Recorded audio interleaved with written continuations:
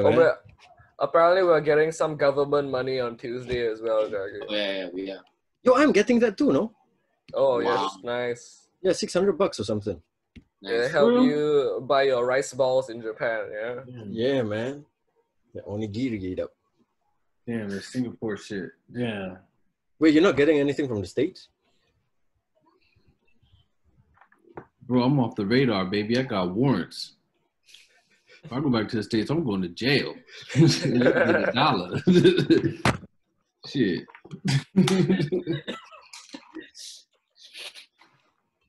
You know what's happening with vaping in Singapore, Hayatt? No, what? No one can vape anymore because no one can go to Malaysia to smuggle the vape in, so no one can vape. Oh, yeah. Oh, shit. So you're back to the ciggies again? Yeah.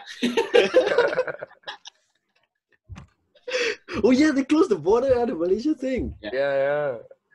Except essential services. And no way vape is an essential service. It's an illegal service. Yeah.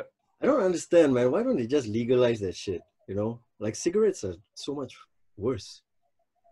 I think vape encourages children to, it kind of pushes children towards nicotine addiction. That's how they said it, yeah. That's one thing I actually studied this in a uni. There were studies that, because cigarettes are smelly and for old people, and when kids see cigarettes, they're like, eh. Like, teenagers, maybe you'd be like, oh, that's cool. But like kids, they'll be like, ugh. But when you're vaping around a kid, they'll be like, oh, that smells like cherry. Can I try? Fucking Also, 4-year-old kid is addicted to his fucking jewel, you know? Yeah. But the thing is, like, in this study, right, every one of those kids has real shit parents, you know? Why you letting people vape around your kids? Fucking take them away. Who's doing that? But it's a lot harder to tell the kid to not vape. Like, you can tell a kid don't smoke. They'll be like, okay, that makes sense. It's a stinky, smoky cigarette stick that you put in your mouth with fire. But if you tell a kid to not vape, the kid will be like, what's wrong with that? It smells like cherry. You and your cherry, bro. That's the most famous flavor that kids love, yeah? It's the last remaining flavor after the lockdown. Yeah. Cherry is the default flavor pedophiles use for their candy because they know it works the best. Yeah. That's a fact. Yeah.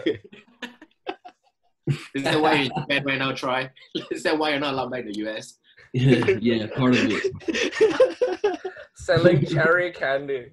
That's what it is. There's a whole thing with the island and some cherry lollipops, you know. It got out of hand.